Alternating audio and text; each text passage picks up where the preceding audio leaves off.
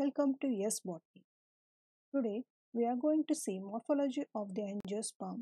In that, first topic of discussion is the basic body plan of the flowering plant. This video is helpful for the BSc Botany. So let us proceed.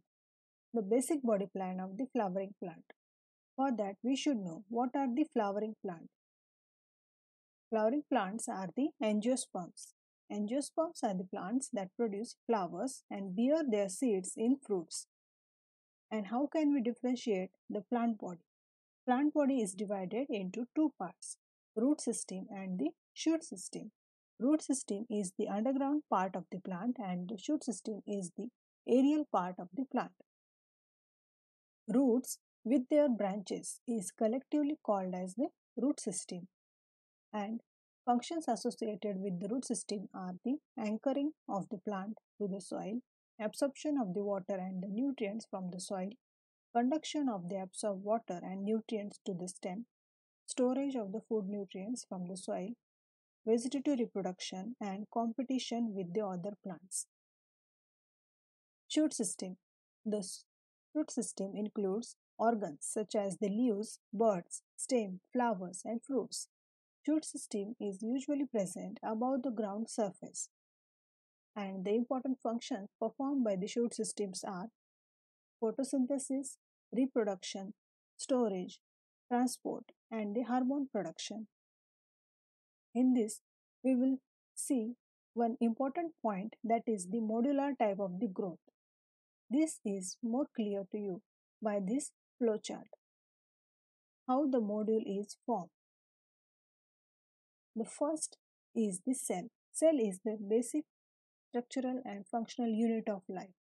The cell, it forms a group, and this group is called as the tissue. And there are different types of the tissue in the plant body. Among that, one type is the meristem. Meristem is a special type of the tissue which has the capacity to divide continuously and give rise to the other different types of the tissues. This meristem will divide and give rise to the metamer, and metamer will ultimately differentiate into the module. The modules are the important plant growth because have the meristems needed to grow and produce the daughter units. Meristem produce modules which in turn construct the architectural model. Metamers derive directly from the meristem activity and are externally recognizable as a retreated subunit of the module. These points will be more clear to you by the next slide.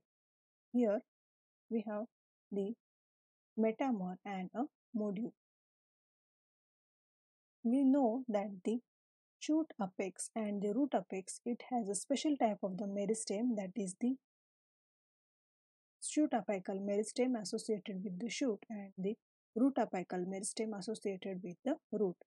The shoot apical meristem, it gives rise to the different parts of the shoot system. In this, our point of discussion is the metamer. Metamer, it has a node, leaf, and a bud associated with the leaf and a internodal region, and this whole part, it is a metamer, and many such metamer will ultimately form a module. Here in this area we have many such metamers forming a module. Here we have just seen the metamer, which includes the leaf, associated bud, node, and the internodal region, and this repetitively forms the module. So, repetitive expression of the growth components, it is the modular growth. The metamer, it is formed by fundamental unit of the shoot's construction.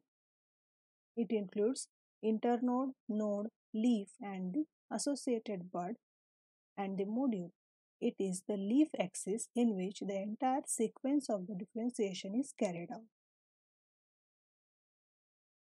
So, we have seen the basic body plan of the flowering plant. In that, what are the angiosperms and how we can differentiate the plant body in the root system and the shoot system.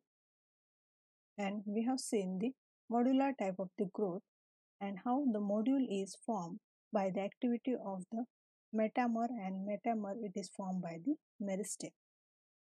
So that's it for the today's video. Please do like, share and subscribe to our channel. Thank you.